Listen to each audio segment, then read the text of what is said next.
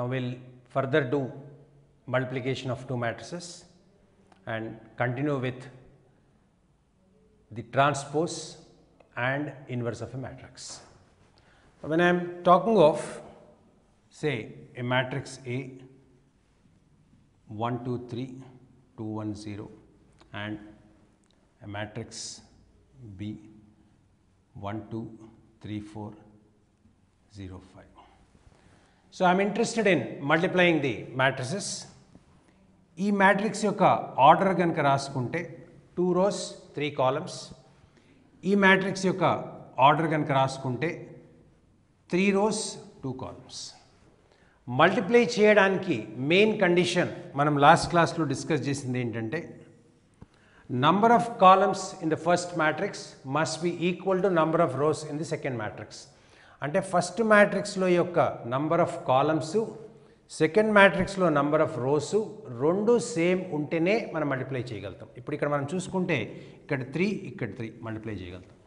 అంటే ఫైనల్గా మనకు వచ్చే ఆన్సరు ఈ రెండు పోయి 2 cross 2 మ్యాట్రిక్స్ లాగా మనకి మిగులుతుంది. అంటే ఐఎమ్ మల్టిప్లయింగ్ ఏబి. ఈ ఫస్ట్ రో తోటి ఫస్ట్ కాలమ్ని మల్టిప్లై చేస్తున్నాను. అంటే 1 into 1 1 plus 2 into 3 6 plus 3 into 0 0. Next అదే రో తోటి నెక్స్ట్ కాలమ్ని మల్టిప్లై చేస్తున్నాను. మళ్ళీ 1 into 2 2 2 into 4 8 3 into 5 15. So first row తోటి ఉన్న రెండు కాలమ్స్ మల్టిప్లై అయిపోయినాయి. నెక్స్ట్ మనం ఏం చేద్దామంటే సెకండ్ రో తోటి ఫస్ట్ కాలమ్ మనం మల్టిప్లై చేస్తున్నాము. 2 into 1 2 1 into 3 3 0 into 0 0. Next 2 into 2 4 1 into 4 4 0 into 5 0.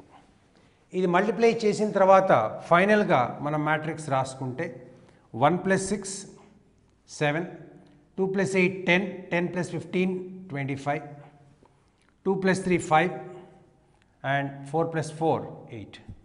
So దీని యొక్క ఆర్డర్ 2 cross 2. సపోజ్ మనము ఏబి బదులు బిఏ కనుక రాసుకుంటే బి యొక్క ఆర్డరు 3 cross 2 ఏ యొక్క ఆర్డరు 2 cross 3. ఈ రెండు సేమ్ ఉన్నాయి అంటే మనం మల్టిప్లై చేసుకోవచ్చు. మనకు వచ్చే రిజల్టింగ్ మ్యాట్రిక్స్ 3 cross 3. అంటే ఏబి మల్టిప్లై చేస్తే మనకు వచ్చేది 2 cross 2, బిఏ మల్టిప్లై చేస్తే మనకు వచ్చేది 3 cross 3. రెండు మ్యాట్రిక్స్ డిఫరెంట్ ఆర్డర్స్ రెండు ఈక్వల్ అవ్వడానికి అవకాశం లేదు. అంటే matrix multiplication is not commutative. అంటే ఈ మ్యాట్రిక్స్ మల్టిప్లికేషన్ నాట్ కమ్యుటేటివ్ అంటే మ్యాట్రిక్స్ రెండు రెక్టాంగులర్ మ్యాట్రిక్స్ రెండు ఆర్డర్స్ డిఫరెంట్ అయినప్పుడు ఎట్లయితే కమ్యుటేటివ్ కాదో సేమ్ ఆర్డర్ మ్యాట్రిసెస్ తీసుకున్నా అంటే ఒక 2/2 మ్యాట్రిక్స్ తీసుకొని రెండు నెక్స్ట్ మ్యాట్రిక్స్ కూడా 2/2 తీసుకున్నా కూడా ఏబిబిఏ సేమ్ రావు. కానీ ఆ రెండిట్లో ఏదైనా ఒక నల్ మ్యాట్రిక్స్ ఉన్నా ఆ రెండు యూనిట్ మ్యాట్రిక్స్ అయినా AB is equal to BA వస్తుంది. అంటే మనం ఏంటంటే ఒక జనరల్ రూల్ రాసినప్పుడు దాని ఎక్సెప్షన్ కూడా తెలుసుకోవాల్సిన అవసరం ఉంది. అంటే AB is equal to BA అయినప్పుడు అది ఏంటంటే ఏ కానీ బి కానీ 0 అయితే ఆటోమేటిక్గా రెండు నల్ మ్యాట్రిక్స్ రెండు స్క్వేర్ మ్యాట్రిక్స్ రోజుగా కనుక తీసుకుంటే ఆటోమేటిక్గా 0 రెండు సేమ్ అయ్యే అవకాశం ఉంటుంది. అట్లాగే ఏ ఒక యూనిట్ మ్యాట్రిక్స్ బి ఒక యూనిట్ మ్యాట్రిక్స్ తీసుకుని రెండింటిని మల్టిప్లై చేస్తే ఏబి బిఏ సేమ్ అయ్యే అవకాశం ఉంది. అంటే రెండు ఐడెంటిటీ మ్యాట్రిక్స్ కాకుండా రెండు సేమ్ నల్ మ్యాట్రిక్స్ ఏదో ఒకటి కాకుండా అప్పుడు కనుక మనం మల్టిప్లై చేస్తే then AB and BA are not same, there for matrix multiplication is not commutative అని మనం చెప్తాం. ఏదైనా ఒక జనరల్ రూల్ చెప్పినప్పుడు ఆ రూల్ యొక్క ఎక్సెప్షన్స్ కూడా తెలుసుకోవాల్సిన అవసరం ఉంటుంది. ఎందుకంటే ఆ ఎక్సెప్షన్ బేసిస్ మీద కూడా క్వశ్చన్ ఎప్పుడైనా అడగచ్చు. Next transpose of a matrix. ఒక మ్యాట్రిక్స్ ఏ కనుక గివెన్ మ్యాట్రిక్స్ అయితే దాని ఆర్డర్ ఏదైనా కానీ 2 3 4 1 2 5. So this is 2 rows and 3 columns and 2 cross 3. దీంట్లో నుంచి మనము ట్రాన్స్పోజ్ రాయాలంటే ఏ ట్రాన్స్పోజ్ అని మనం రాస్తున్నాం. ఈ రో ఏదైతే ఉందో దాన్ని కాలంగా, ఈ సెకండ్ రో ఏదైతే ఉందో దాన్ని కూడా కాలం లాగా మనం రాస్తున్నాం. 2 3 4 అంటే రోని తీసుకొచ్చి మనం కాలం లాగా రాస్తున్నాం.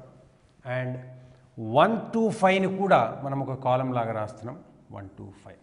అంటే దీని ఆర్డర్ కనుక 2 x 3 అయితే దీని ఆర్డర్ 3 x 2 అయింది.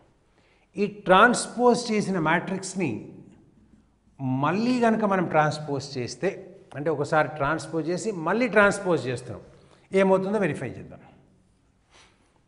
ఈ రో ఏదైతుందో దాన్ని కాలం లాగా రాస్తున్నాను, అంటే 2 1. దీన్ని మళ్ళీ కాలం లాగా రాస్తున్నాను 3 2. దీన్ని మళ్ళీ కాలం లాగా రాస్తున్నాను 4 5. అంటే దీని ఆర్డర్ 3 x 2 మళ్ళీ మనకి 2 x 3 అయిపోయింది. అంటే ఇప్పుడు మనం కంపేర్ చేసుకుంటే ఒరిజినల్ మ్యాట్రిక్స్ తోటి అది ఈక్వల్ టు సేమ్ మ్యాట్రిక్స్ లాగా కన్వర్ట్ అయిపోయింది. అంటే transpose of a matrix, again you transpose, you get the original matrix. అంటే ఒకసారి ట్రాన్స్పోజ్ చేసిన తర్వాత మళ్ళీ ట్రాన్స్పోజ్ చేసుకుంటే మనకు ఒరిజినల్ మ్యాట్రిక్స్ అనేది వస్తుంది. ఈ ట్రాన్స్పోజ్ సింబల్ని ఏ పవర్ టీ బదులు ఒక్కొక్కసారి ఏ ప్రైమ్ అని ఇట్లా డాష్ లాగా కూడా చూపిస్తారు. అంటే డాష్ అంటే అది డెరివేటివ్ కింద కాదు, ఏ ప్రైమ్ అంటే ఒక ట్రాన్స్పోజ్ అని మనం తీసుకోవచ్చు. అయితే జనరల్గా కన్ఫ్యూజన్ ఉండకూడదు అనుకుంటే దీన్ని మనం డైరెక్ట్గా ఏ ట్రాన్స్పోజ్ అని రాసుకుంటే it is transpose of a matrix. అంటే మనం డిఫైన్ చేసిన ఆపరేషన్స్లలో ఎడిషన్ ఒక డిఫైన్ చేసాము, మల్టిప్లికేషన్ ఒక డిఫైన్ చేసాము, సబ్ట్రాక్షన్ ఒక డిఫైన్ చేసాము, ట్రాన్స్పోజ్ ఒక డిఫైన్ చేసాము. నెక్స్ట్ మనం ఇంకొక ఆపరేషన్ మనం ఏదైతే డిఫైన్ చేస్తున్నామో దాన్ని ఇన్వర్స్ అని చెప్పని అంటాం. ఇన్వర్స్. సో ఇన్వర్స్ అనగానే ఒక మ్యాట్రిక్స్ ఇచ్చినప్పుడు దాని ఇన్వర్స్ ఏ రకంగా మనం కనుక్కోవాలి. The fifth operation inverse. So ఒక మ్యాట్రిక్స్ ఏ ఇస్తే దాని యొక్క ఇన్వర్స్ ఏ రకంగా మనం కనుక్కోవాలి. అంటే ఒక మ్యాట్రిక్స్ ఏ ఇన్వర్స్ అంటే దాన్ని మనము a⁻⁻1 లాగా మనం డినోట్ చేస్తున్నాం. ఒక మ్యాట్రిక్స్ కనుక్కొని దాని యొక్క ఇన్వర్స్ కనుక్కొని రెండు మ్యాట్రిక్స్లని కనుక మల్టిప్లై చేస్తే మనకు వచ్చేది ఐడెంటిటీ మ్యాట్రిక్స్. అంటే బేసిక్గా ఏంటంటే ఒక డివిజన్ అనేది మనం డిఫైన్ చేయం కాబట్టి ఇన్వర్స్ రూపంలో మనం ఒక మ్యాట్రిక్స్ని మనం డిఫైన్ చేస్తున్నాం. ఆ ఇన్వర్స్ అనేది ఎలా మనం కనుక్కోవాలి, that is what is finding inverse. అంటే ఇప్పుడు సపోజ్ నా దగ్గర ఒక ఈక్వేషన్ ఉందనుకుందాం, AX = B. ఏ అనేది ఒక మ్యాట్రిక్స్, ఎక్స్ అనేది ఒక మ్యాట్రిక్స్, బి అనేది ఒక మ్యాట్రిక్స్. ఇవి మ్యాట్రిక్స్ కాకుండా నార్మల్గా 3 వేరియబుల్స్ కనుక అయితే ఏ అనేది 0 కాకపోతే ఎక్స్ వాల్యూ మనకు కావాలంటే డైరెక్ట్గా మనం B/A లాగా రాసుకోవచ్చు. అయితే if X, A and B are numbers, but if X, A, B are matrices, then in that case I cannot directly write x = b/a. అంటే x = b/a అని డైరెక్ట్గా రాయలేము. దాన్ని ఏం చేస్తానంటే దీన్ని రెండు సైడ్స్ ఇన్వర్స్ తోటి మల్టిప్లై చేస్తాను. సపోజ్ ఇది ఒక ఆర్డర్ 3 x 3 అనుకుందాం. అంటే ఏ యొక్క ఆర్డర్ 3 x 3 అనుకుందాం. ఎక్స్ ఆర్డరు 3 x 1 అయితే బి ఆర్డర్ ఏమవుతుందంటే ఇట్ విల్ బి 3 x 1. అంటే AX = B మనం రాసినప్పుడు ఏ మ్యాట్రిక్స్ ఆర్డర్ 3 x 3 అయి, ఎక్స్ ఆర్డర్ 3 x 1 అయి, బి ఆర్డర్ ఏమవుతుంది 3 x 1 అవుతుంది. ఇటువంటి మ్యాట్రిక్స్ మనకు ఉన్నప్పుడు మనము ఎక్స్ వాల్యూ కనుక్కోవాలంటే x = b/a రాయలేం కాబట్టి this is not true if AX, B are matrices. So అందు గురించి డైరెక్ట్గా డివైడ్ చేయకుండా ఈ ఇన్వర్స్ అనే ఒక కాన్సెప్ట్ని మనం వాడుతున్నాం. ఈ గివెన్ ఈక్వేషన్లో రెండు సైడ్స్ ఒక ఇన్వర్స్ తోటి మల్టిప్లై చేస్తాం. అంటే ఇది ఏమవుతుందంటే A inverse into A into X = A inverse into B. మామూలుగా మనం మల్టిప్లై చేసేటప్పుడు ఏబి అండ్ బిఏ అనేది సేమ్ అయినా మనం matrix multiplication వచ్చేటికి matrix multiplication commutative కాదు కాబట్టి మనం ఏ ఇన్వర్స్ బి రాస్తున్నాం కానీ బి ఇంటూ ఏ ఇన్వర్స్ రాయట్లేదు.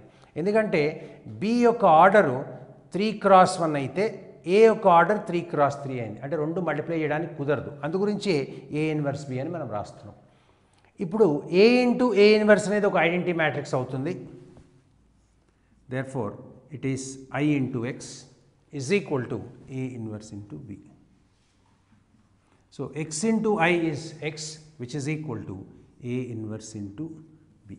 అంటే ఒక రకంగా మనం డివిజన్ డిఫైన్ చేయకుండా ఒక ఇన్వర్స్ అనేది డిఫైన్ చేసుకుంటూ రెండు సైడ్స్ ఇన్వర్స్ మల్టిప్లై చేసి ఆ ఎక్స్ వాల్యూ కనుక్కోవటం అనేది జరుగుతుంది. So that is in one way solving the purpose of division.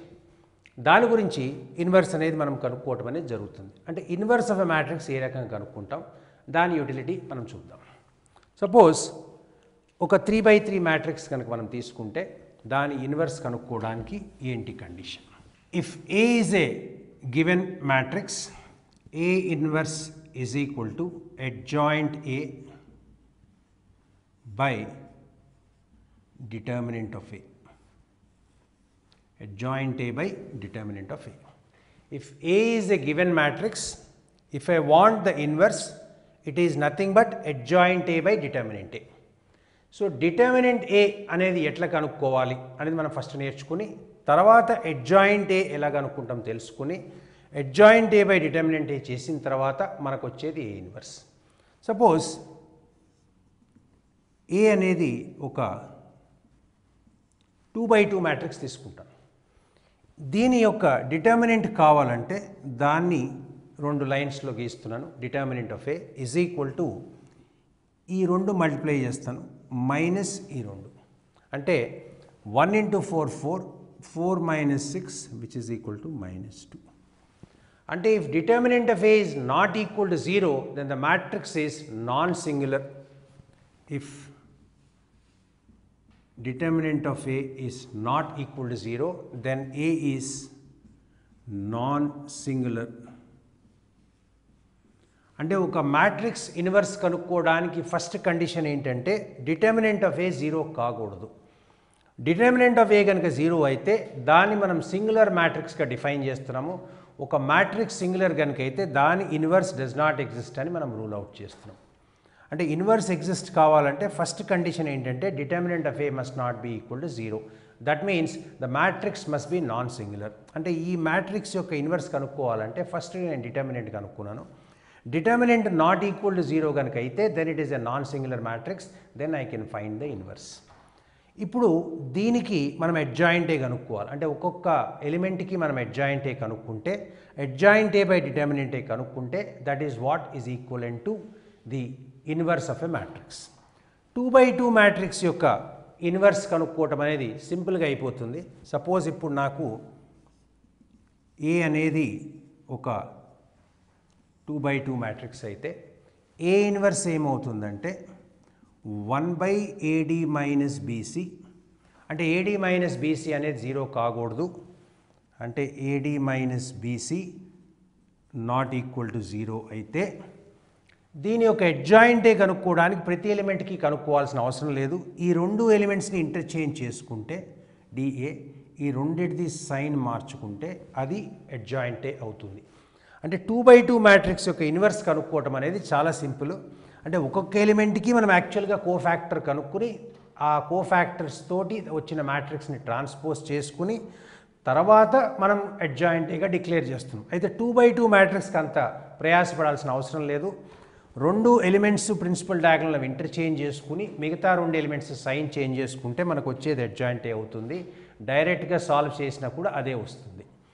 కాకపోతే 2/2 మ్యాట్రిక్స్ యొక్క ఇన్వర్స్ కనుక్కోవటం అనేది జనరల్గా అడగడు. ఎక్కడైనా ఒక క్వశ్చన్ వస్తే ఈ రకంగా డైరెక్ట్గా మనం ఇన్వర్స్ కనుక్కోవచ్చు. మనకున్న సిలబస్లో ఒక 3/3 మ్యాట్రిక్స్ యొక్క ఇన్వర్స్ కనుక్కోవటం అనేది కామన్. 3/3 ఇన్వర్స్ కనుక్కోవటం అనేది ఒక బోర్డ్ లెవెల్ ఎగ్జామ్లో కూడా క్వశ్చన్ వస్తుంది, ఒక ఐఐటి లెవెల్లో కూడా మనకు క్వశ్చన్ వస్తుంది, ఒక ఎంసెట్ లెవెల్లో కూడా మనకు క్వశ్చన్స్ వస్తూ ఉంటాయి. అంటే ఇన్వర్స్ కనుక్కోవటం అనేది ఒక ఇంపార్టెంట్ కాంపోనెంట్ మ్యాట్రిసెస్ చాప్టర్లో. సో మనం ఒక 3/3 మ్యాట్రిక్స్ ఇచ్చినప్పుడు దాని యొక్క ఇన్వర్స్ ఏ రకంగా కనుక్కుంటాం అనేది మనం ఇప్పుడు నేర్చుకుంటాం. సో ఏదైనా ఒక మ్యాట్రిక్స్ మనకి ఇష్టం వచ్చిన ఒక మ్యాట్రిక్స్ తీసుకుందాం విచ్ ఈస్ నాన్ సింగులర్. ఆ నాన్ సింగులర్ మ్యాట్రిక్స్ యొక్క ఇన్వర్స్ మనం కనుక్కుందాం. అంటే ఇన్వర్స్ కనుక్కోవాలంటే ఫస్ట్ డిటర్మినెంట్ కనుక్కుంటాం. డిటర్మినెంట్ అనేది నాన్ జీరో అవుతేనే మనం ఇన్వర్స్ కనుక్కుంటాం. కాబట్టి మనం ఏదైనా ఒక ఇష్టం వచ్చిన మ్యాట్రిక్స్ నేను తీసుకుంటాను. 1 2 1 0 -1 2 1 3 4 ఇది ఒక మ్యాట్రిక్స్ తీసుకున్నాం. ఈ మ్యాట్రిక్స్ యొక్క ఇన్వర్స్ కనుక్కోవాలంటే ఫస్ట్ డిటర్మినెంట్ కనుక్కుందాం. జనరల్గా ఏంటంటే మనకు వచ్చే ఎగ్జామ్లో ఒక ఎలిమెంట్ కనుక 0 ఉంటే దాని సొల్యూషన్ కొద్దిగా ఈజీ అవుతుంది డిటర్మినెంట్ కనుక్కోవటం. దానికోసం 0 లేకుండానే వాడు ఇవ్వడానికి ట్రై చేస్తాడు. మనం కూడా 0 తీసి మనం ఇంకొక ఎలిమెంట్ 3 పెట్టుకుందాం. దీని యొక్క ఫస్ట్ డిటర్మినెంట్ కనుక్కోవాలి. డిటర్మినెంట్ కనుక్కోవడానికి ఏదైనా రో ఏదైనా కాలం నుంచి మనం ఎక్స్పాండ్ చేసుకుని డిటర్మినెంట్ కనుక్కోవచ్చు. ఇప్పుడు దీని డిటర్మినెంట్ కనుక్కోవాలంటే మనము ఫస్ట్ కాలం నుంచి డిటర్మినెంట్ కనుక్కుందాం. అంటే ఫస్ట్ ఎలిమెంట్ మనం తీసుకుంటాం, 1 తీసుకుందాం. 1 తీసుకున్న తర్వాత ఆ 1 ఏదైతే రోలో ఉందో ఏదైతే కాలంలో ఉందో అవి రెండు క్యాన్సిల్ చేసి మిగతా ఎలిమెంట్స్ ఏవైతే వస్తున్నాయో వాటిని ఒక సెకండ్ ఆర్డర్ డిటర్మినెంట్ లాగా రాస్తున్నాను నేను. ఇది క్లియర్గా అర్థం చేసుకోండి. ఏదైతే కాలమో ఏదైతే రోతో మనం స్టార్ట్ చేస్తున్నామో దాంట్లో మొదటి ఎలిమెంట్ తీసుకుని ఆ ఎలిమెంట్ ఏ రోలో ఉందో ఏ కాలంలో ఉందో రో కాలం క్యాన్సిల్ చేసి మిగతా ఎలిమెంట్స్ని యాజ్ ఇట్ ఈస్గా అదే ఆర్డర్లో ఒక సెకండ్ ఆర్డర్ డిటర్మినెంట్ లాగా రాస్తున్నాం.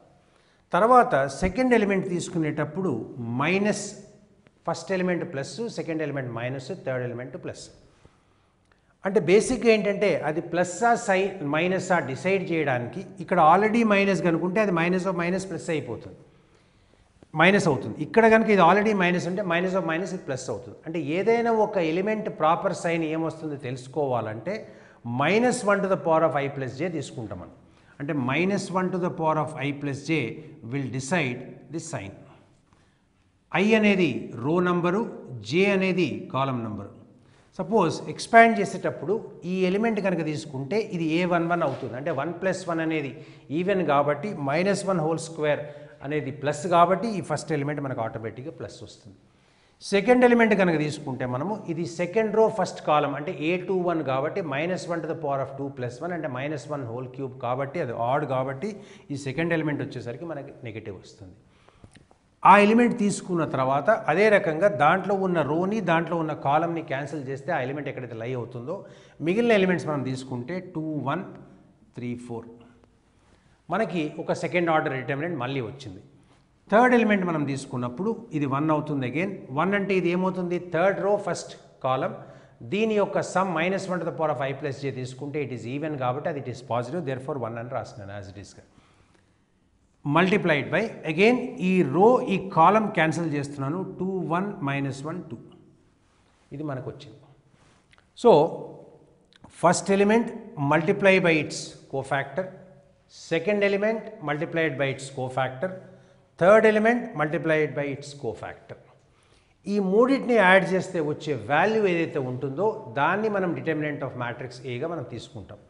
ఇప్పుడు దీన్ని మనం డిటర్మినెంట్ ఎక్స్పాండ్ చేస్తే 1 × -4 -6 -3 × 8 -3 ప్లస్ 1 × 4 + 1 అంటే ఇది -10, 8 - 3 5, 5 × -3 -15 ప్లస్ 5. దీన్ని సింప్లిఫై చేసుకుంటే -25 + 5 which is equal to -20. So determinant of A is equal to -20. Therefore, the matrix is non-singular. Therefore, I can find the inverse for this particular matrix. So నేను ఈ expand చేసే ప్రొసీజర్ని మళ్ళీ ఒకసారి repeat చేస్తాను. ఇదే value మనము కాలం బదులు రో తీసుకున్నా కూడా మనకి సేమే వస్తుంది. అంటే ఇప్పుడు నేను ఫస్ట్ కాలంతో ఎక్స్పాండ్ చేశాను, సేమ్ మళ్ళీ నేను ఫస్ట్ రో తీసుకుని ఎక్స్పాండ్ చేసి చూపిస్తాను, మళ్ళీ మనకు ఆన్సర్ -20 రావాలి. రాకపోతే మన క్యాలిక్యులేషన్లో ఎక్కడో మిస్టేక్ జరిగింది, అది మనం అర్థం చేసుకుని ఎక్కడ మిస్టేక్ జరిగిందో దాన్ని రెక్టిఫై చేసుకోవాల్సిన అవసరం ఉంది. ఇప్పుడు దీని డిటర్మినెంట్ నేను ఫస్ట్ కాలం వదిలిపెట్టి ఫస్ట్ రో ద్వారా నేను కనుక్కోవడానికి ప్రయత్నం చేస్తాను. మళ్ళీ మనకు అదే వాల్యూ మళ్ళీ రావాలి. ఫస్ట్ ఎలిమెంట్ 1 × ఇప్పుడు రో వాడబోతున్నాం మనం. ఫస్ట్ ఎలిమెంట్ 1, ఆ కాలం ఆ రో క్యాన్సిల్ చేస్తే -1, 2, 3, 4 ఇది వచ్చింది. ఇంతకుముందు మనం ఇక్కడికి వెళ్ళాము, ఇప్పుడు మనం ఇక్కడికి వెళ్తాం. సెకండ్ ఎలిమెంట్ అనగానే a12 కాబట్టి 1 + 2 ఆడ్ కాబట్టి -1⁻1+2 is negative, therefore second element is -2 × ఈ పర్టికులర్ కాలం ఈ పర్టికులర్ రో క్యాన్సిల్ చేస్తున్నాను. మళ్ళీ ఆ మిగిలిన ఎలిమెంట్స్ సేమ్ ఆర్డర్లో మనం రాస్తున్నాం. అంటే 3, 2, 1, 4 this is what is return. Plus ఇప్పుడు థర్డ్ ఎలిమెంట్ 1 తీసుకున్నాను. ఈ రో ఈ కాలం క్యాన్సిల్ అయిపోతే మనకు వచ్చేది 3 - 1 1 3. ఇప్పుడు దీంట్లో థర్డ్ ఎలిమెంట్ మనం తీసుకున్నప్పుడు this is first row third column 1 + 3 4 even కాబట్టి ఇది యాజ్ ఇట్ ఈస్గా పాజిటివ్ వచ్చేసింది. దీన్ని ఎక్స్పాండ్ చేస్తున్నాను నేను. 1 × -4 - 6 -2 × 12 - 2 plus 1 × 9 + 1. So this is -10. This is 12 - 2 10. 10 × -2 -20. 1 × 9 + 1 10. Therefore 10. ఈ 10 - 10 క్యాన్సిల్ అయిపోతుంది ఈజ్ ఈక్వల్ టు -20. ఇంతకుముందు చేసినా కూడా మనకు -20 వచ్చింది. ఇప్పుడు చేసినా కూడా మనకు -20 వస్తుంది. ఒకవేళ సేమ్ ఆన్సర్ కనుక రాకపోతే మన క్యాలిక్యులేషన్లో మనం ఎక్కడో తప్పు చేస్తున్నాము. ఈ డిటర్మినెంట్ ఎక్స్పాన్షన్ అనేది మనం చేస్తూ పోతుంటే ఈ మొత్తం క్యాలిక్యులేషన్ ఓన్లీ చూసుకుని మనం రాసేసుకోవచ్చు ఓరల్గా. చాలామంది స్టూడెంట్స్ ఇనఫ్ ప్రాక్టీస్ తర్వాత ఇన్వర్స్ కూడా వాడు డైరెక్ట్గా చూసి వేసేస్తాడు. అంటే ఒక్కొక్క ఎలిమెంట్ని రాసేస్తాడు డైరెక్ట్గా. అంటే ఆ ప్రాక్టీస్ రావాలంటే కనీసం మీరు ఒక 20-30 క్వశ్చన్లు చేసి ఉంటే ఆటోమేటిక్గా మీరు ఈ మొత్తం ప్రొసీజర్ అంతా చేయకుండా ఇన్వర్స్ కనుక్కోవటం అనేది ఒక 2 నిమిషాలలో క్వశ్చన్ చేయొచ్చు. నా ఎక్స్పీరియన్స్ ప్రకారం చాలామంది స్టూడెంట్స్ ఎంత ఫాస్ట్గా చేస్తారంటే టీచర్ చేసే స్పీడ్ కంటే డబల్ స్పీడ్లో చేసేస్తారు. అంటే వాళ్ళకి ఇనఫ్ ప్రాక్టీస్ ఉంటుంది కాబట్టి మీరు కూడా ఈ యొక్క క్వశ్చన్ ఇన్వర్స్ కనుక్కోవడం అనేది ఒక 10 క్వశ్చన్లో ఒక 20 క్వశ్చన్లో మినిమం కనుక ప్రాక్టీస్ చేసుకుంటే మీకు ఎప్పుడూ డిటర్మినెంట్ కనుక్కోవడం కానీ ఇన్వర్స్ కనుక్కోవడం అనేది సమస్యగా ఉండదు. దీని మీద క్వశ్చన్ గ్యారంటీగా వస్తుంది. ఐఐటి అయినా ఇంటర్మీడియట్ అయినా ఎంసెట్ అయినా ఏ ఎగ్జామ్ తీసుకున్నా ఇన్వర్స్ బేసిస్ మీద క్వశ్చన్స్ అనేవి వస్తూనే ఉంటాయి. ఇప్పుడు మనకు డిటర్మినెంట్ ఆఫ్ ఏ అనేది -20 వచ్చింది కాబట్టి దీన్ని ఒక నాన్ సింగులర్ మ్యాట్రిక్స్గా మనం తీసుకుంటున్నాం. దీని యొక్క ఇన్వర్స్ మనం కనుక్కోవడానికి అవకాశం ఉంటుంది. సో దీని ఇన్వర్స్ కనుక్కోవడానికి నెక్స్ట్ స్టెప్ ఏంటంటే మనం అడ్జాయింట్ ఆఫ్ మ్యాట్రిక్స్ కనుక్కోవాలి. ఈ మ్యాట్రిక్స్ ఏ తీసుకుని దీని యొక్క అడ్జాయింట్ మనం కనుక్కుంటున్నాం. అడ్జాయింట్ ఆఫ్ మ్యాట్రిక్స్ ఏ ఏంటంటే అడ్జాయింట్ ఆఫ్ ఏ అంటే ఒక మ్యాట్రిక్స్లో ఇప్పుడు ఇది ఒక 3x3 మ్యాట్రిక్స్ తీసుకుని 9 ఎలిమెంట్స్ ఉంటాయి. ప్రతి ఎలిమెంట్ యొక్క కోఫ్యాక్టర్ కనుక్కొని ఆ కోఫ్యాక్టర్స్ మ్యాట్రిక్స్ ఏదైతే వస్తుందో దాన్ని ట్రాన్స్పోజ్ కనుక తీసుకుంటే అది అడ్జాయింట్ ఆఫ్ ఏ అవుతుంది. అంటే ఏంటంటే transpose of matrix of కోఫ్యాక్టర్స్. Transpose of matrix of కోఫ్యాక్టర్స్ is adjoint ఏ. ఇది డెఫినేషన్. ఇప్పుడు నెక్స్ట్ మనకు కావాల్సింది ఏంటంటే కోఫ్యాక్టర్. కోఫ్యాక్టర్ని ఎట్లా డిఫైన్ చేస్తామంటే minor with proper sign. Minor with proper sign SIGN. Minor of an element అంటే ఇప్పుడు ప్రతి ఎలిమెంట్కి మైనర్ కనుక్కుని ఆ మైనర్కి ప్రాపర్ సైన్ కనుక అటాచ్ చేస్తే వచ్చేది కోఫ్యాక్టర్. ప్రాపర్ సైన్ అనేది ఎట్లా డిసైడ్ చేస్తామంటే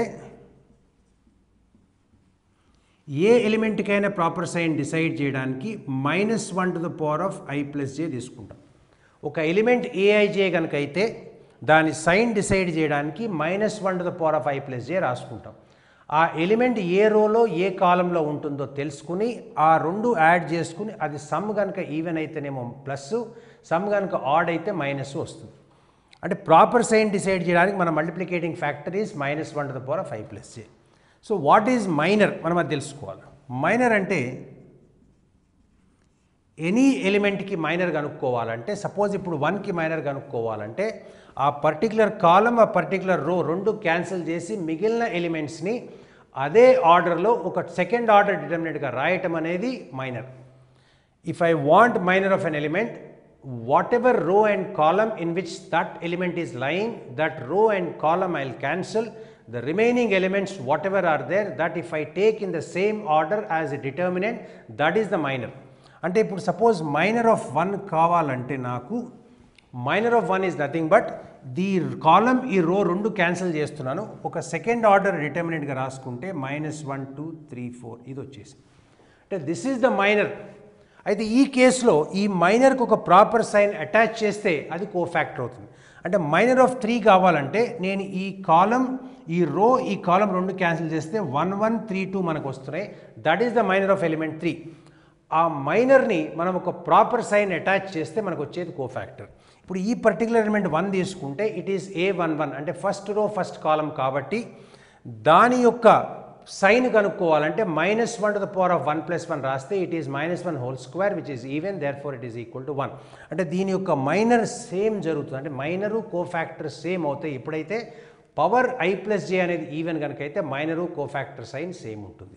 లేకపోతే ఆడ్ కనుక అయితే మైనర్ పాజిటివ్ ఉంటే కోఫాక్టర్ నెగటివ్, కోఫాక్టర్ నెగటివ్ ఉంటే మైనర్ పాజిటివ్. ఈ రకంగా జరిగే అవకాశం ఎందుకు ఉంటుందంటే ఈ సైన్ డిసైడ్ చేసేది -1 to the power of I+J కాబట్టి.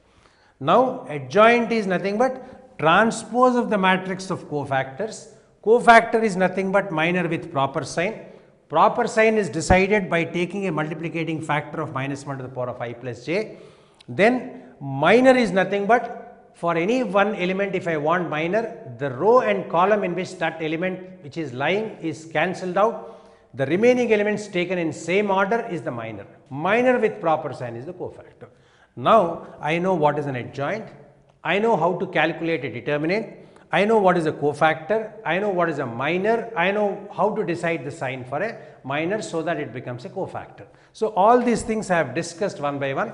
Now I will try to find the inverse of this particular matrix and find out what exactly the inverse is going to be. So now to find the inverse I require determinant which I have already determined, which is equal to -20, which is not 0, therefore it is a non-singular matrix. I can find the inverse for this particular matrix.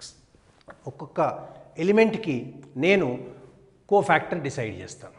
ఇప్పుడు first ఈ ఎలిమెంట్కి cofactor 1 అంటే దీన్ని మనము C11 లాగా తీసుకుందాం.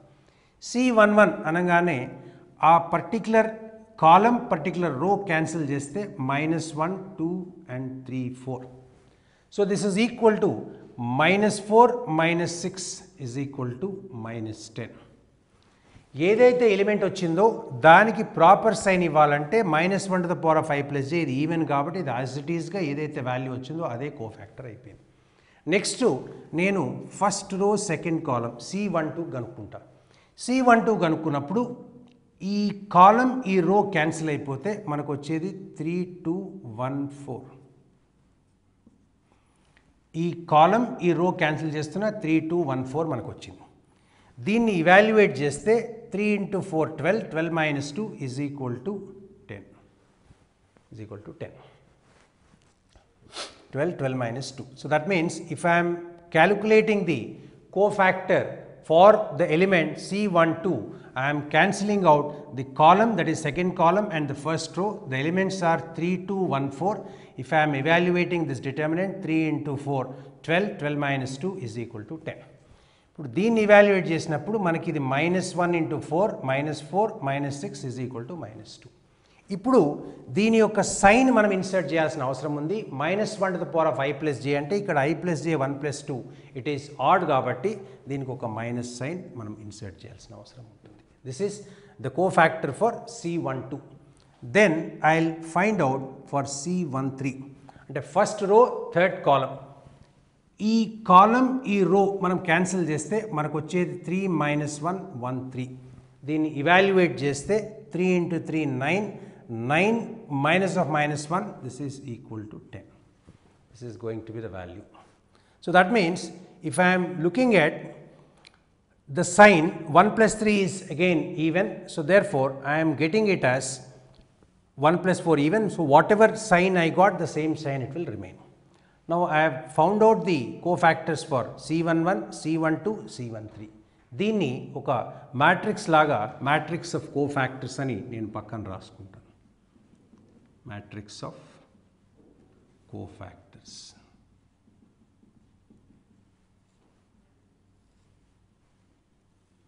ఇందులో ఒక చిన్న మిస్టేక్ జనరల్గా స్టూడెంట్స్ ఏం చేస్తారంటే ఈ రో వైజ్ తీసుకుంటారు, రాయటమేమో కాలం వైజ్ రాస్తారు.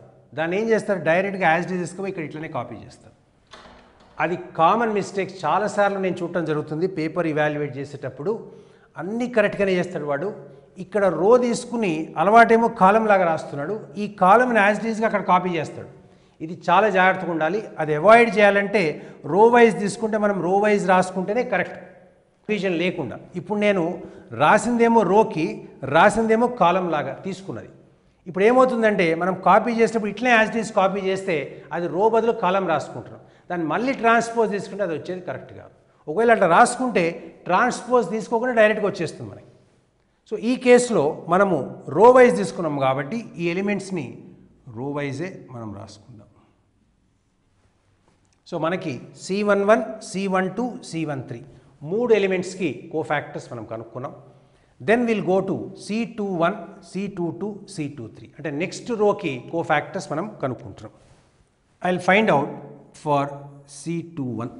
C21 అనగానే సెకండ్ రో ఫస్ట్ కాలం, ఇది పోతుంది ఇది పోతుంది, మనకు వచ్చేది 2 1 3 4, this 2 1 3 4. I will evaluate the determinant. This is equal to 8, 8 minus 3 is equal to 5. అయితే 2 1 అనగానే 1 + 2 ఆడ్ కాబట్టి దీని యొక్క సైను మనకి ఇక్కడ మైనస్ వస్తుంది. నెక్స్ట్ C22 అంటే సెకండ్ రో సెకండ్ కాలం, ఈ రో ఈ కాలం క్యాన్సిల్ చేస్తే మనకు వచ్చేది 1 1 1 4. దీన్ని ఎవాల్యుయేట్ చేస్తే 4 - 1 is equal to 3. దీన్ని 2 + 2 ఈవెన్ కాబట్టి సైన్ ఏదైతే వస్తుందో అదే సైన్ మనం యాజ్ ఇట్ ఈస్గా వదిలిపెడుతున్నాం. Next will find out C23. C23 అంటే ఈ రో ఈ కాలం క్యాన్సిల్ అవుతే 1 2 1 3 is equal to 3 - 2 is equal to 1. 2 + 3 add కాబట్టి దీనికి సైన్ మైనస్ అయ్యి ఇక్కడ మనం మైనస్ యాడ్ చేస్తున్నాం. సెకండ్ రో యొక్క కోఫాక్టర్స్ మనం కనుక్కున్నాము. Second row cofactors as it is matrix of కోఫాక్టర్స్లో నేను ట్రాన్స్ఫర్ చేస్తాను. So -5 3 -1. Next will go for third row C31. Third row first కాలం, ఈ రో ఈ కాలం క్యాన్సిల్ అవుతున్నాయి. 2 1 -1 2. So this is equal to 4 minus of -1 5. So therefore the value of the determinant is 4 + 1 5, 3 + 1 4 even కాబట్టి ఇది వచ్చినట్టు as it ఈస్గా sign మార్చకుండా రాస్తున్నాను. నెక్స్ట్ కమ్స్ C32 అంటే third row second column, this goes and this goes 1 1 3 2. So 2 - 3 which is equal to -1. అయితే 2 + 3 5 add కాబట్టి minus సైన్తో మళ్ళీ మల్టిప్లై అవుతుంది. So this is equal to minus times. So therefore this is equal to 1. I got the cofactor for C32. C33 అంటే third row third కాలం, ఈ determinant మనం రాసుకుంటే 1 2 3 -1. So this is equal to -1 -6 which is equal to -7. అంటే 3 + 3 even కాబట్టి -7 అనేది -7గా as it ఈస్గా నేను వదిలిపెడుతున్నాను. ఇదేమవుతుంది మళ్ళీ రో వైజ్ మనం రాసుకుంటే 5 1 -7. So this is going to be the adjoint కంటే ముందు స్టెప్ మనకు వచ్చింది. అంటే this is called matrix of cofactors. So once we get matrix of cofactors, adjoint of A can be easily written. Now I'll write down the adjoint of A. Adjoint of A is nothing but transpose of matrix of cofactors. So therefore that matrix transpose I'll find out. So that is going to be my adjoint. -10 -10 10 -5 3 -1 5 -1 -7. So I got adjoint A. So once I get adjoint A, I'll go for A inverse.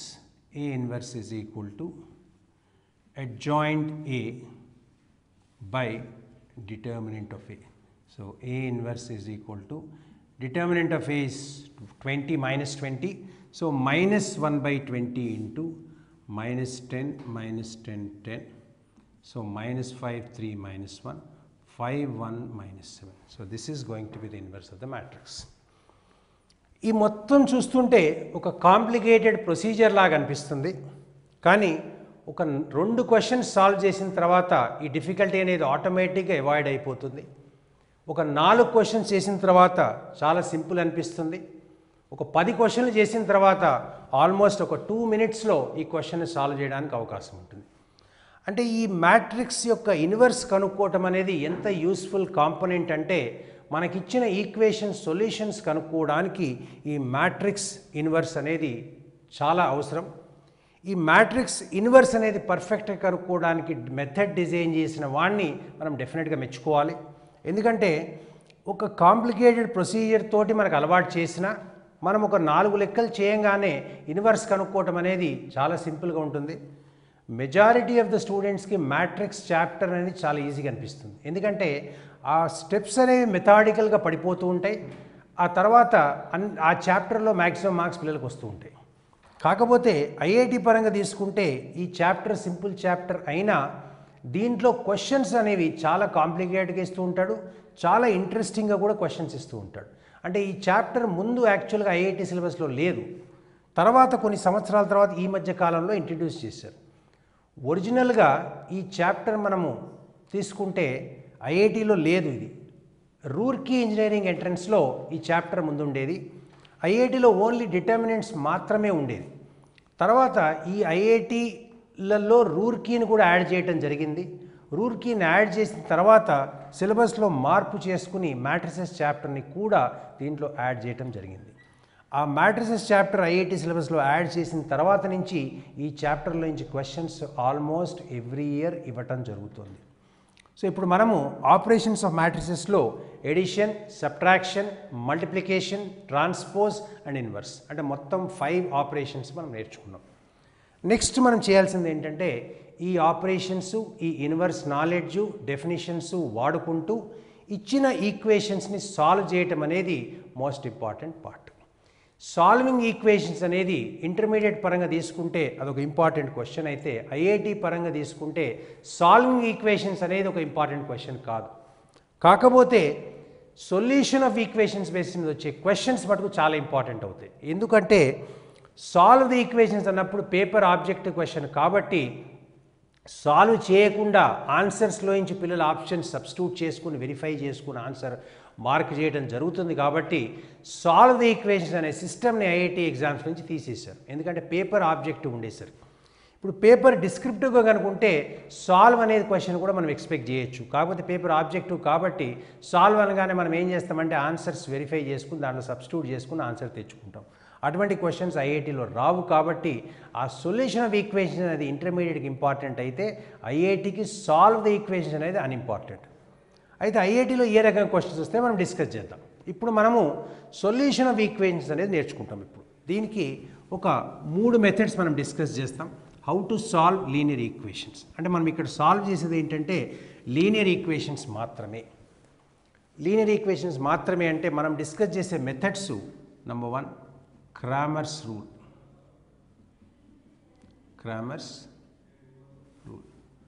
Next number 2 inverse method.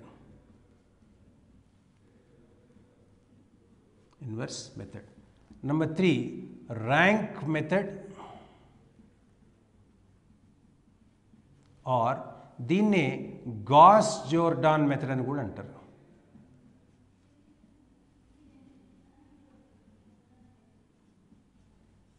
Gas Jordan method. ఈ 3 మెథడ్స్లో ఏ method వాడాలనేది ఇంటర్మీడియట్లో వాడు specify చేస్తాడు. ఐఐటిలో ఏమి specification ఉండదు, ఏ method అయినా మనం వాడుకోవచ్చు. ఆ మెథడ్ వాడుకుని ఆ కరస్పాండింగ్ క్వశ్చన్స్ మనం చేయొచ్చు. జనరల్గా స్టూడెంట్స్కి ఫీలింగ్ ఏంటంటే క్రామర్స్ రూల్ అనేది ప్రతి వాళ్ళు ఈజీగా చేస్తారు, ర్యాంక్ మెథడ్ రాగానే కొద్దిగా కష్టపడుతూ ఉంటారు, ఇన్వర్స్ మెథడ్ అనేది అవాయిడ్ చేస్తూ ఉంటారు. అయితే ఎగ్జామ్లో వాడు ఏది స్పెసిఫై చేస్తాడో ఆ మెథడ్తో చేయటమే అవసరం ఇంటర్మీడియట్లో. అయితే ఐఐటిలో అయితే మెథడ్ స్పెసిఫై చేయడు కాబట్టి మనకు నచ్చిన మెథడ్ మనం చేసుకోవచ్చు. అయితే నా ఎక్స్పీరియన్స్ ఏంటంటే ఈ ర్యాంక్ మెథడ్ అనేది అన్నిటికంటే ఈజీ మెథడ్. కాకపోతే కొంత ఒక సిస్టమేటిక్ ప్రొసీజర్ ప్రకారం చేయటం అవసరం ఉంటుంది. ప్రాపర్గా మెథడ్ కనుక ఫాలో అవుతే ఈ ర్యాంక్ మెథడే మిగతా రెండింటికంటే ఈజీ. కరెక్ట్ ప్రాక్టీస్ కనుకుంటే ఈ 3 మెథడ్స్లలో ఈ మెథడ్ని మనం ఈజీగా మనం యూజ్ చేయొచ్చు. దానివల్ల చాలా బెనిఫిట్స్ అయితే మనకి ఎగ్జామ్లో జరుగుతాయి. దీన్ని మనం ఫర్దర్ అప్లికేషన్లో కూడా నేను మీకు చూపిస్తాను. ఈ ర్యాంక్ మెథడ్ తోటి మనము క్వశ్చన్స్ ఏ రకంగా మనం యూజ్ చేస్తామనేది మనం చేయటం జరుగుతుంది. ఫస్ట్ మనం ఏంటంటే క్రామర్స్ రూల్ మనం డిస్కస్ చేద్దాం. ఈ 3 మెథడ్స్లలో క్రామర్స్ రూల్ తర్వాత ఇన్వర్స్ మెథడ్ తర్వాత ర్యాంక్ మెథడ్, ఈ 3 మెథడ్స్ మనం డిస్కస్ చేయడం జరుగుతుంది. క్వశ్చన్ని ఏ మెథడ్తో చేసినా మనకు ఆన్సర్ అయితే సేమే వస్తుంది, డిఫరెంట్ ఆన్సర్ రాదు. ఒకవేళ డిఫరెంట్ ఆన్సర్ కనుక వస్తే మనం సాల్వ్ చేయటం ఎక్కడో మనం తప్పు చేస్తున్నాము, అది మనం వెరిఫై చేసుకోవాల్సి వస్తుంది.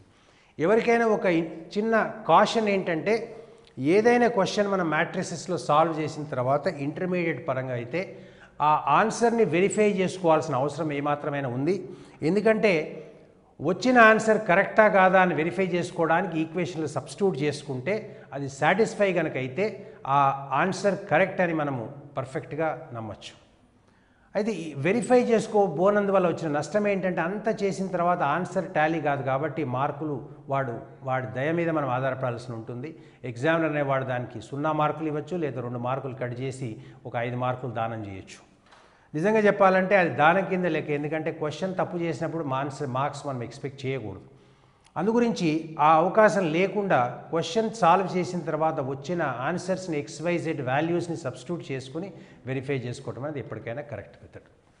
ఇప్పుడు సపోజ్ మనకు ఒక 3 లీనియర్ ఈక్వేషన్స్ కనుక తీసుకుంటే a1x plus b1y plus c1z is equal to d1, a2x plus b2y plus c2z is equal to d2 and a3x plus b3y plus c3z is equal to d3. 3 linear equations మనకి ఇవ్వడం జరిగింది. ఇక్కడ ఈ 3 linear ఈక్వేషన్స్ని use చేసుకుంటూ మనం Cramer's rule వాడుకుని ఈ XYZ యొక్క వాల్యూస్ మనం కనుక్కోవడానికి ప్రయత్నం చేద్దాం. క్రామర్స్ రూల్ అనగానే దీంట్లో మనం ఏం పెద్ద ప్రయత్నం ఏం లేదు, ఓన్లీ డిటర్మినెంట్స్ ఎవాల్యుయేట్ చేయడమే జరుగుతుంది. 4 డిటర్మినెంట్స్ ఎవాల్యుయేట్ చేయాలి. 4 డిటర్మినెంట్స్ తోటి మనకి XYZ వాల్యూస్ మనం సాధించవచ్చు. ఫస్ట్ మనం ఏం చేయాలంటే, first determinant of the matrix మనం కనుక్కుంటాం. Determinant, so determinant of the matrix is nothing but coefficient matrix a1 b1 c1, a2 b2 c2, a3 b3 c3. దీని యొక్క డిటర్మినెంట్ మనం కనుక్కుంటాం ఫస్ట్. ఇది D అనేది నాట్ 0 అయితేనే నాన్ సింగులర్ మ్యాట్రిక్స్. ఒకవేళ 0 అయితే ఏంటి అనేది మనం డిస్కస్ చేద్దాం. ఈ మ్యాట్రిక్స్ 0, దీని యొక్క డిటర్మినెంట్ 0 అయ్యే అవకాశాలు జనరల్గా కాంపిటీషన్ ఎగ్జామ్లో ఎక్కువ ఉంటాయి. ఇంటర్మీడియట్ క్వశ్చన్లో జనరల్గా ఇది 0 కాకుండానే వాడు ఇవ్వడానికి ప్రయత్నం చేస్తాడు. 0 అయినా మనకి ఏం జరుగుతుంది అనేది మనం డిస్కస్ చేద్దాం. ఫస్ట్ ఈ డిటర్మినెంట్ కనుక్కుంటాం. నెక్స్ట్ మనం కనుక్కోవాల్సింది dx.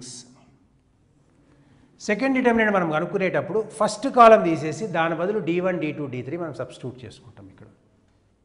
So d1 d2 d3, then second column as it is to c3. ఇది dx. Next dy కనుక్కునేటప్పుడు first column as it is, second column తీసేసి దాని బదులు d1 d2 d3 రాయాలి. Third column as it is, ఇది dy జరుగుతుంది. Next dz is equal to మళ్ళీ first second columns as it is a1 a2 a3 b1 b2 b3, ఇక్కడ d1 d2 d3 ఇది వస్తుంది. ఈ 4 డిటర్మినెంట్స్ కనుక్కున్న తర్వాత x యొక్క వాల్యూ ఏమవుతుందంటే dx బై d, అంటే determinant of the coefficient matrix divided by the determinant. Coefficient matrix అంటే ఇది కోఎఫిషియంట్ మ్యాట్రిక్స్ అయింది. ఈ dx అనేది ఏంటంటే కోఎఫిషియంట్ మ్యాట్రిక్స్లో ఫస్ట్ కాలం తీసేసి d1 d2 d3 సబ్స్టిట్యూట్ చేస్తున్నాం. Next y dy by d and z is equal to dz by d. So దీని ద్వారా వచ్చే వాల్యూస్ ఏవైతే ఉంటాయో అవి ఖచ్చితంగా XYZ వాల్యూస్ అవుతాయి. ఆ వాల్యూస్ ఈక్వేషన్లో సబ్స్టిట్యూట్ చేసుకుని మనం వెరిఫై చేసుకుంటాం. ఆ వెరిఫై చేసుకున్న తర్వాత మనకు వచ్చే వాల్యూస్ని మనము కంపేర్ చేసుకుని ఈక్వేషన్లో సబ్స్టిట్యూట్ చేసుకుని కరెక్టా లేదా అని వెరిఫికేషన్ అయితే కంపల్సరీగా చేసుకోవాలి. ఏ ఈక్వేషన్స్ ఇచ్చినా ఈ 4 డిటర్మినెంట్స్ కనుక్కున్న తర్వాత మనకు వచ్చే వాల్యూస్ XYZ అనేవి మనము డిసైడ్ చేస్తున్నాం.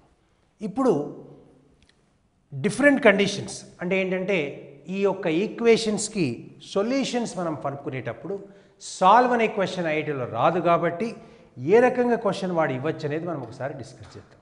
దాన్నే మనం ఏమంటామంటే కన్సిస్టెన్సీ ఆఫ్ లీనియర్ ఈక్వేషన్స్ అని మనం డిసైడ్ చేస్తాం. అంటే కన్సిస్టెన్సీ ఆఫ్ లీనియర్ ఈక్వేషన్స్ అంటే ఏ రకంగా కన్సిస్టెన్సీ అనేది వెరిఫై చేయాలి, అది మేజర్ కాన్సెప్ట్ మనం డిస్కస్ చేయాల్సింది. అంటే ఐఐటి పరంగా సాల్వింగ్ ఈక్వేషన్స్ అనేది ఇంపార్టెంట్ కాదు, కన్సిస్టెన్సీ ఆఫ్ లీనియర్ ఈక్వేషన్స్ అనేది చాలా ఇంపార్టెంట్. అది మనం తెలుసుకుంటాం. అంటే ఒక 3 ఈక్వేషన్స్ ఇచ్చిన తర్వాత ఆ 3 ఈక్వేషన్స్ యొక్క కన్సిస్టెన్సీ మనం ఎలా చెక్ చేస్తాం, that is what is important for IIT. ఈ కన్సిస్టెన్సీ అనేది మనం క్రామర్స్ రూల్ యూజ్ చేసుకుని చేయొచ్చు, ఇన్వర్స్ మెథడ్ యూజ్ చేసుకుని చేయొచ్చు, ర్యాంక్ మెథడ్ యూజ్ చేసుకుని కూడా చేయొచ్చు. అయితే ఇప్పుడు మనం ఫస్ట్ క్రామర్స్ రూల్ డిస్కస్ చేసాం కాబట్టి క్రామర్స్ రూల్ యూజ్ చేసుకుంటూ కన్సిస్టెన్సీ ఆఫ్ లీనియర్ ఈక్వేషన్స్ మనము డిస్కస్ చేద్దాం. Consistency of linear equations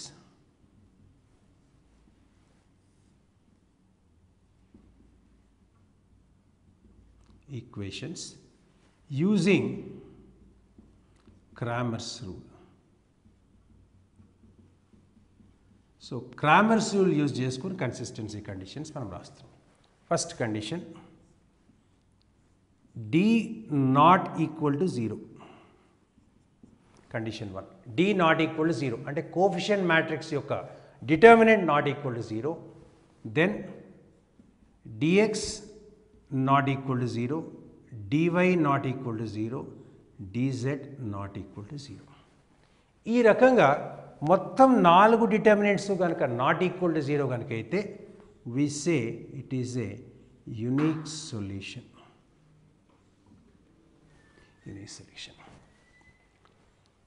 Now when I am saying dx not equal to 0, dy not equal to 0, dz not equal to 0, అన్ని solutions non zero వస్తాయి. అయితే ఇది జనరల్గా మనం బుక్స్లో చూస్తూ ఉంటాం ఈ condition.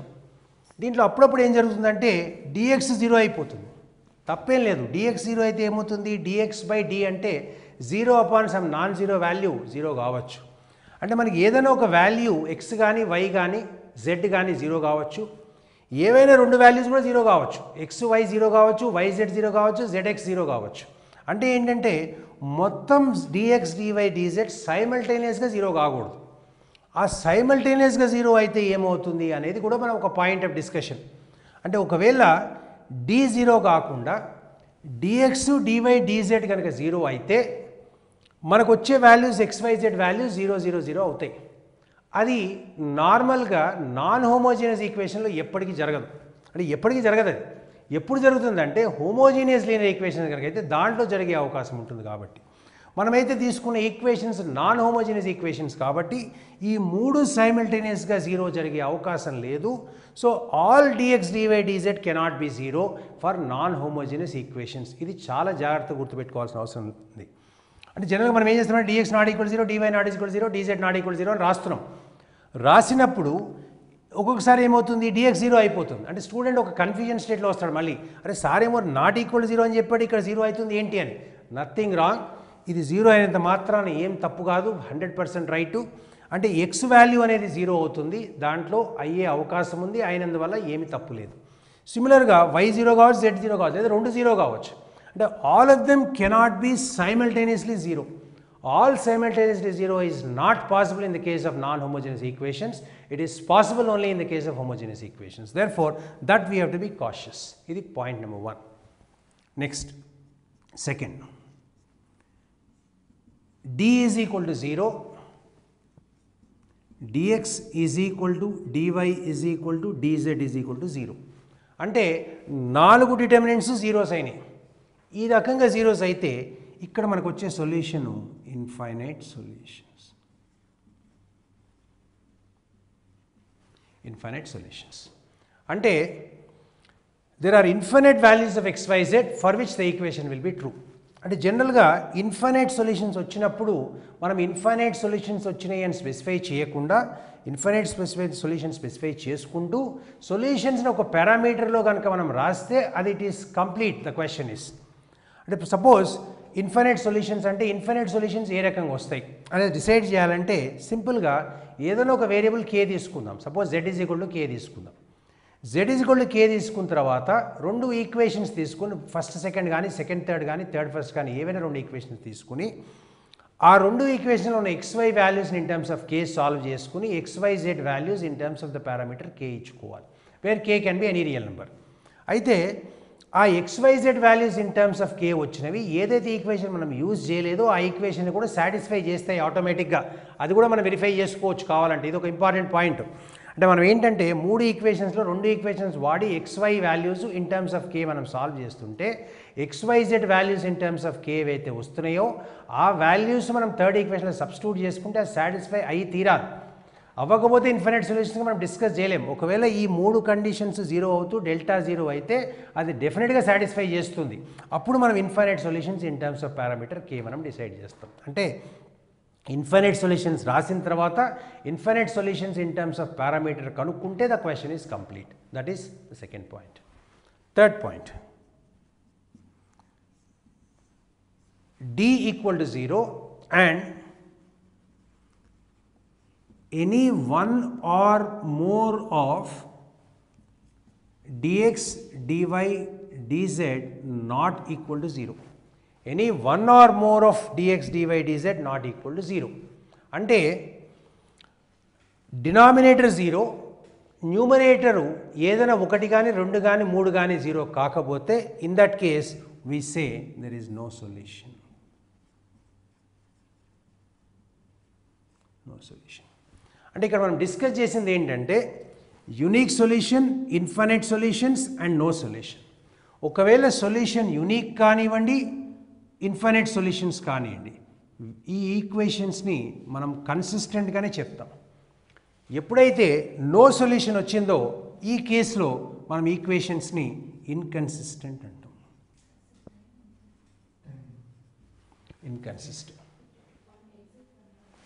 Inconsistent. That means whenever we are finding a solution which is unique or which is infinite, we'll say the equations are consistent. Whenever we have solutions, whenever we have equations with no solution, then we call that equation as inconsistent. అయితే ఇది ఒక చిన్న information based question కూడా ఒకసారి ఐఐటీలో జరిగింది. వాడు ఏమంటాడంటే ఒక సెట్ ఆఫ్ ఈక్వేషన్స్ ఇచ్చి ఈ ఈక్వేషన్స్కి 2 సొల్యూషన్స్ ఉండే పాసిబిలిటీ ఉందా అంటే 2 సొల్యూషన్స్ అంటే అది యూనిక్ కింద రాదు, ఇన్ఫైనైట్ కింద రాదు. ఒకవేళ సొల్యూషన్స్ కనుక మోర్ దాన్ 1 కనుక వస్తే ఆటోమేటిక్గా నెంబర్ ఆఫ్ సొల్యూషన్స్ ఇన్ఫైనైట్ కావాల్సిందే. అంటే 2 సొల్యూషన్స్ ఉండే అవకాశం లేదు. అంటే వాడు క్వశ్చన్ ఏమంటే number of matrices which are possible which will have 2 solutions exactly. అంటే 2 సొల్యూషన్స్ మ్యాట్రిసెస్ లీనియర్ ఈక్వేషన్లో ఉండే అవకాశం లేదు. అది ఎందుకంటే మనకు వచ్చే సొల్యూషన్ యూనిక్ అన్న కావాలి, ఇన్ఫైనైట్ లేదా నో సొల్యూషన్ కావాలి. ఈ 3 కాకుండా ఇంకో కేసు మనకి రాదు. దాని గురించి ఆ క్వశ్చన్ అనేది జస్ట్ ఇన్ఫర్మేషన్ బేసిస్ మీద అడగడం జరిగింది. చాలామంది స్టూడెంట్స్ దాన్ని మిస్టేక్ చేయడం కూడా జరిగింది.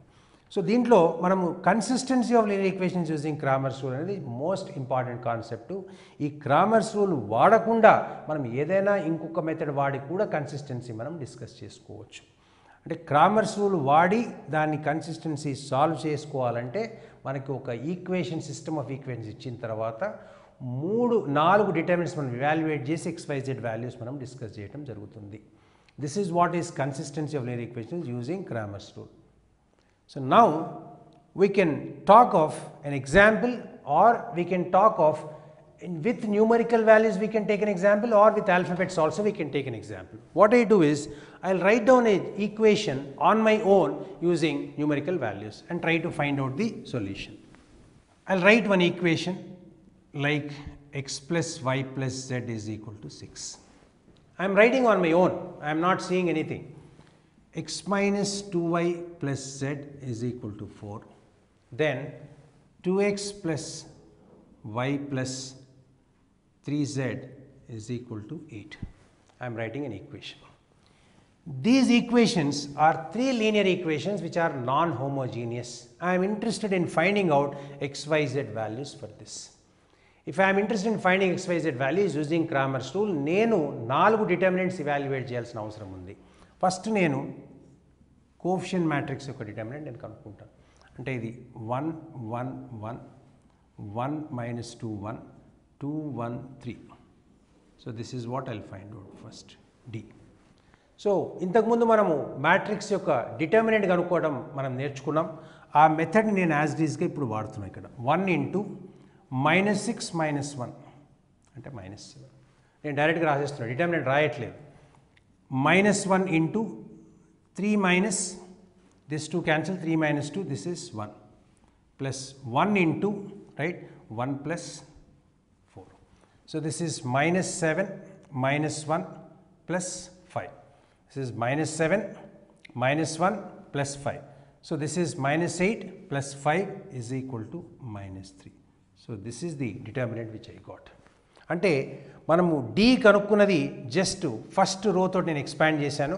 ఎక్స్పాండ్ చేస్తే నాకు 1 into minus 6 minus 7 minus 1 into 3 minus 2, then 1 into 1 plus 4, which is 5. So therefore minus 7 minus 1 plus 5. So overall I got the answer as minus 8 plus 5 is equal to minus 3. So therefore I am writing here D is equal to minus 3.